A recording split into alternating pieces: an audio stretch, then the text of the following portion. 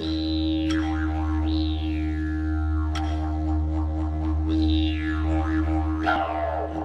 Australia's remote northeast, big plans are in the pipeline. The largest coal mine in the country, and one of the biggest in the world, is going to be built here. The Indian company behind the mine says it will create thousands of jobs. But at what cost? I'm Steve Chow. On this episode, 101 East investigates whether the mine will mean riches or ruin for Australia.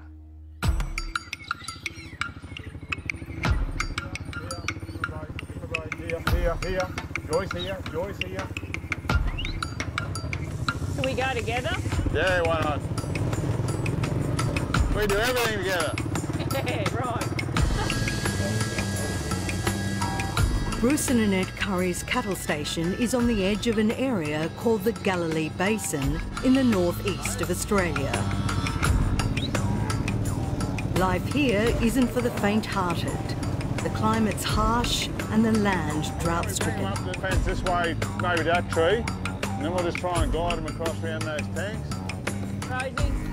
Yeah. But in the past few years, they've reached breaking point. The couple is fighting for survival as the coal mining industry, led by Indian company Adani, marches into the region. If that Adani mine goes ahead, it's going to be devastating. It'll destroy the Galilee Basin because the Adani mine, if it starts, the rest of the mines will come in behind it. The Currys' biggest concern is having to share their most precious resource. Groundwater is unromantic and as unsexy as it is, it's the most essential element to life.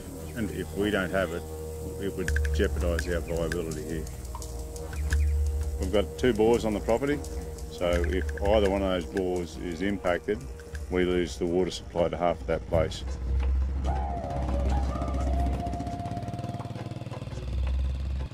The Currys' property spreads across 25,000 hectares. Beneath its dry surface is one of the world's largest and deepest underground water systems, known as the Great Artesian Basin. It underlies more than 1/5 of the continent, and for many in the country's arid centre, it's the only source of fresh water. For the Currys, it's the lifeblood of their pastoral business, and they believe it's under threat from the coal miners. The only certainty we get is whatever groundwater they destroy in their mining operations is lost for perpetuity. And probably worse still, if they impact on the quality, that's a real concern because there's no way of cleaning that water again. You know, being a humble person. The Currys fear they could ultimately lose their livelihood, and the stress of that is taking its toll. I just want to get on and go back to the way we were before all of that started. I just want to run my business. And it's very frustrating. So physically it's been draining, but for me, emotionally, it's hard. It's been hard. Yeah. We got no support from government, and actually they're trying to make it easy for the companies to get in and walk all over the top of landowners. So to impact on something like the Great Artesian Basin, to have that destroyed, just doesn't bear thinking. It's just a barbaric, callous, uncaring act. I challenge anyone to claim that this mine has not been subjected to the most stringent environmental assessments and controls. And what government's responsibility is to get the balance right environmentally, socially and economically. And I'm confident that that will happen with the development of the Galilee. What I'm saying is... Australian Conservative Senator Matt Canavan has been a driving force behind the government's backing of Indian energy giant Adani. What does Adani mean to Queensland? A fresh stake in the company proposes to build Australia's biggest and one of the world's largest coal mines. The catch cry is jobs for a region where unemployment is high and the delivery of electricity to millions of India's poor. Adani is proud to build a long-term future with Queensland. Coal is our second biggest export in the country, $35 billion a year. It helps fund our schools, our hospitals, our public services. So opening up the Galilee Basin could add around $10 billion to our export revenue. Huge benefit. The coal-rich Galilee Basin covers an area greater than the United Kingdom. Adani's mine is in the heart of it, surrounded by wildlife and cattle stations. The company says it will start work on the $16 billion operation here in October. So we're now on the Adani mine lease. As you can see, there's little here at the moment, but the proposed mine will span some 30 kilometres and include massive open cut and underground mines. At its peak capacity, it'll produce 60 million tonnes of coal a year. From the Galilee Basin, the coal will be transported almost 400 kilometres by rail to the company's port at Abbott Point on the Great Barrier Reef, then shipped to India. Adani is banking on a $700 million low-cost loan from the Australian government to help fund the construction of the railway. No major Australian bank is prepared to back the company, believing global climate change policies undermine the financial viability of new coal projects. And it seems finances aren't the only challenge Adani's facing. Just 8 kilometres from the planned mine site are the Dungmabulla Springs. The water comes from the Great Artesian Basin and feeds into the Carmichael River that runs through the mine site. A scene of tranquility today, but a fierce battle is raging to protect them for the future. We're fairly emotional about this thing. The thing is, they would be basically raping our mother. That's how we see it. And that's why we're saying no means no. Adrian Burragubba and his niece Marawa Johnson are from the local Indigenous community, the Wangan and Jangalingu people. The springs are integral to their culture and traditional ceremonies, and they believe they're in danger of drying up if the mine proceeds. Our dreaming story of the rainbow serpent is about the water, and the water is life for us. So the government has attacked our dreaming and allowed a foreign mining company, some Indian person that has no respect for our law and custom, come into our country and destroy our rainbow serpent dreaming. We've been given a duty to keep the springs going, the rivers flowing, to protect the water. And if the threat to the water is the mine, then we have to stop the mine, and it's just that simple. The Wangan and Jangalingu people twice refused to sign an Indigenous land use agreement with Adani.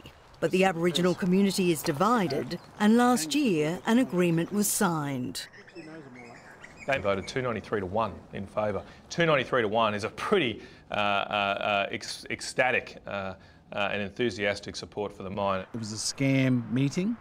Adani bussed in like 200 people who aren't our people. Accusing the company of corrupting the voting process, Adrian and Marawa's families are now challenging the agreement in the courts. They manufactured an outcome by getting random Aboriginal people from all over the countryside to come in. They paid them to put their hand up. So it's not a true decision of the Wangan and Jangalingu people. We know who we are, we know where we come from, and we know what our responsibilities are. What detrimental impact the proposed Adani mine will have is obviously a matter of speculation, but many believe the company's history in India should set alarm bells ringing. As the country's biggest producer of energy, it's been accused of environmental destruction, exploitation of workers, corruption and fraud. The man behind the Indian corporate powerhouse is Gautam Adani. He's a rags to riches story. In less than 3 decades, the Adani family has risen to become one of the richest in India, worth more than $8 billion. And along the way, it seems they've cultivated powerful political allies. Everybody knows that the rise of Gautam Adani and the Adani Industries is simultaneous with the rise of our Prime Minister Narendra Modi ji. Anand Yagnik is a prominent human rights and environmental lawyer in India's western state of Gujarat, where Adani has its headquarters and where Narendra Modi served as Chief Minister from 2001 to 2014. Our Prime Minister, before he got elected as a Prime Minister, in the election campaign as a Chief Minister, he went to Delhi in the Adani plane, not in Indian Airlines, not in Air India. Anand Yagnik's been spearheading cases against Adani since the mid-1990s.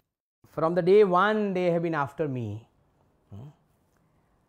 But they are very warm, very loving in trying to convince me that I should stop litigating against them. I should accept their retainership.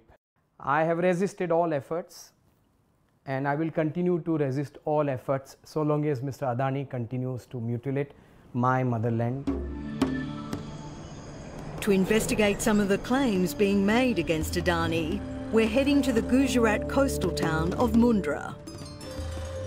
Here the company holds more than 7,000 hectares of government land, most leased to it in the mid-2000s for as little as 1 cent a square metre. On it, it's built the country's biggest private port and the second largest coal power plant, as well as a special economic zone. Here it's sublet land at up to 1,000 times the amount it paid. It's been a massive windfall for Adani, but for local cattle herders like Shaka Ibrahim, it's been anything but. His village and many others have lost all their common grazing land to the company. We had 1,400 acres of land at one point, but all the grazing land for our cows has been taken, and big bungalows and buildings have been built. I'm scared.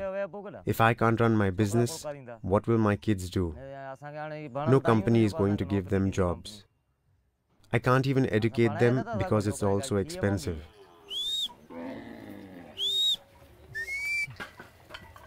Every day, Shaka Ibrahim has to herd his cattle through an open sewer, then several kilometres before he finds a patch of grazing land. The cows need a safe path, but we now have to take them on the highway. There is so much traffic there. All of this used to be grazing land. There were no boundaries, no walls, no fences. Behind these high walls is Adani's Special Economic Zone, or SEZ. In 2014, the Gujarat High Court found the zone was illegally developed without environmental clearance and shut it down. But it wasn't long before it was back in business. After Narendra Modi became Prime Minister of India, the Ministry of Environment and Forest granted the first set of environmental clearances. And I want to confront Mr. Gautam Adani and ask a question. Have you complied with the terms and conditions of environmental clearance? The answer is no, according to 4 independent reports commissioned by government departments and the judiciary. They all found Adani bypassed and flouted environmental laws. Adani was like an earthquake for all of us when he first came here. The environmental violations by Adani have brought about tremendous suffering for locals, and the government has done little about it. Naren Gadvi heads up a local NGO. He says Adani's mega power plant operation has devastated local crops by failing to properly seal the seawater intake canal and storage pond. You can see how green and lush this area is. But because of increasing salinity levels in the groundwater, our farming is being impacted. The lives of farmers have really gone down. So what's happening here? These are photos of fly ash from Adani's power plant. You can see they have dumped all the fly ash on the roadside. Fly ash is a dangerous toxic dust created when burning coal. They are not supposed to just dump it anywhere, as it could have an impact on people's health. For more than 10 years, Gadvi's NGO has gathered evidence of violations for legal cases against the company. To show us what he claims to be the impact of Adani's developments on the coastal environment, we're heading out along a river with some local fishermen. According to environmental clearance conditions, sand dunes and mangroves must be preserved and creeks mustn't be blocked or reclaimed. But it's not long before Gadvi's pointing out breaches. We are seeing Adani has cut and destroyed the mangroves here. This creek has been completely blocked. The dredging pipes pump sand to reclaim land. And not far from the shore, dredging machines continue working. After God, Adani is one person who can create land. And once they create the land, they sell it off to other companies at a huge profit. On another creek nearby, we hit a wall of sand. We can see Adani has dumped dredging material here and has blocked the creek. That's why we won't be able to sail any further. This mangrove forest was all around. But today you can see Adani has completely destroyed the mangroves in this region. Rahimtullah's family have fished in the area for more than a century.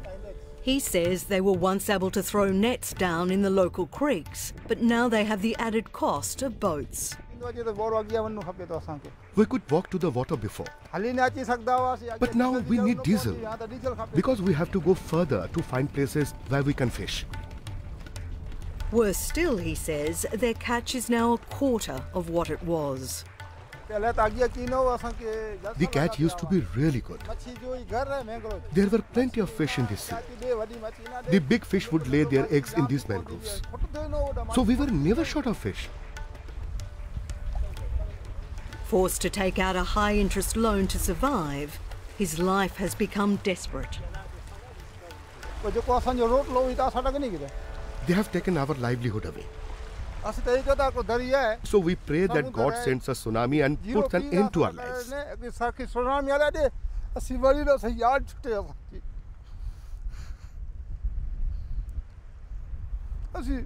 We want relief from this situation. What do we feed our children? The view across the waterfront development reveals a carpet of reclaimed land. This is a land which is created by throwing the sand on the mangrove forest. They say mangrove forest was never there. I'm sorry, you take a satellite image and you will be able to come to know. This satellite image shows how the coastline looked 12 years ago. This is today. We have been telling the Ministry of Environment and Forest that these are a bunch of hardcore liars. What other evidence that you want to see that they have mutilated the sea coast of Mundra in the name of industrialization? It is a mutilation.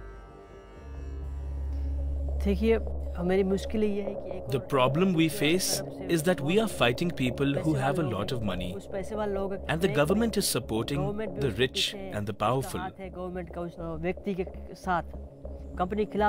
company goes to any extent to silence any form of opposition and to cover up the matter. First, they tried to buy us over, but we didn't give in, so they implicated us in a false case. They did that to me in 2014, and I was stuck in a jail for 5 or 6 days. Narang Gadvi says these photographs were taken after he and his brothers were beaten by security guards when they tried to enter a local forest near the Special Economic Zone. But according to Adani, the activist has attacked its officers and trespassed on company land. Gadvi says last year, Adani tried a different approach. Adani himself called me asking me to stop helping these farmers. He said he would give me whatever I want. I said I don't want anything from you. I just want justice. The fear Adani provokes in the local community is intense. But this former power plant worker agrees to talk with us, providing his identity is hidden. He says environmental regulations are consistently breached at the debt-ridden plant to save money. The company is required to continuously operate a system to reduce dangerous sulphur emissions, but he says that doesn't happen. Adani installed this system, but they don't run it full-time. If there is an audit or a visit by the government, only then do they use that system. Otherwise, it is not used. He also says the company releases fly ash through the chimney stacks at night. In the evening, emissions can't be seen, as there is hardly any light or visibility. They do it because they want to save money, because electricity will be saved. They only are bothered about money. They don't think about people. The former worker says there are also serious safety issues at the power plant. In April last year, when a boiler was restarted, a block steam vent caused boiling water to escape. Tragically, men were painting the boiler at the time. All those working there got burnt and died. It was Adani's fault. This was a very wrong thing that happened at Adani. Because when startup happens, no one is allowed to work there. Because there is no way to escape, and an accident could happen at any time. 8 workers died and 13 were seriously injured. Police have charged 3 power plant managers with criminal negligence. And accusations against Adani practices don't stop here. In 2011, a retired Supreme Court judge found Adani employees bribed customs officials, police and local politicians to allow the illegal export of iron ore through one of its ports. He recommended the company be blacklisted. To date, no action has been taken, and Adani denies any wrongdoing.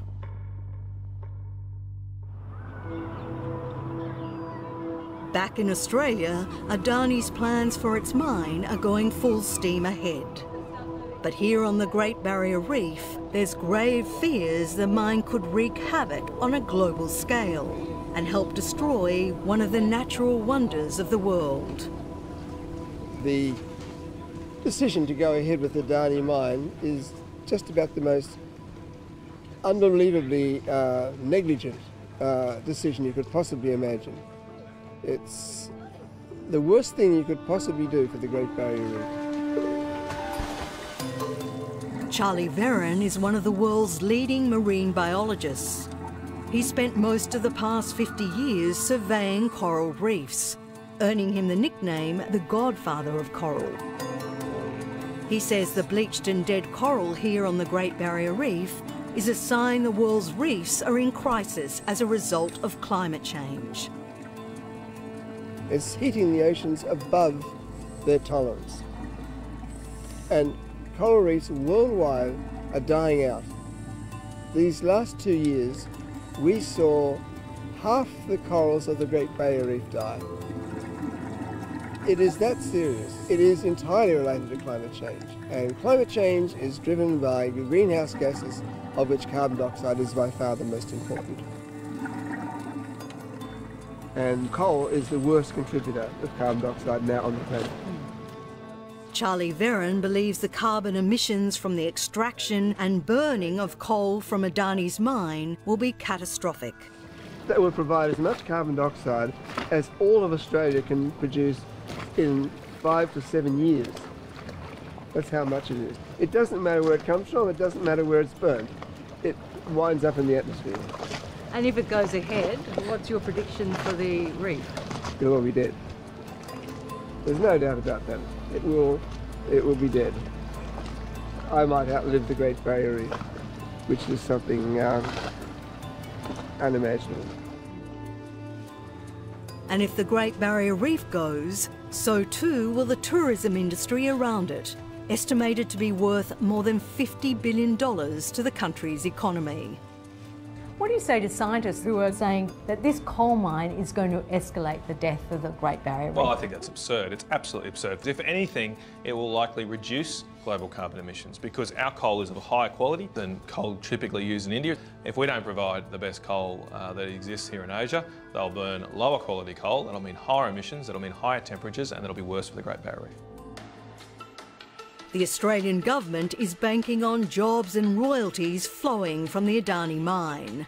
But given the company's controversial track record in India, and with so much at stake, many wonder if the coal mine could be a disastrous mistake.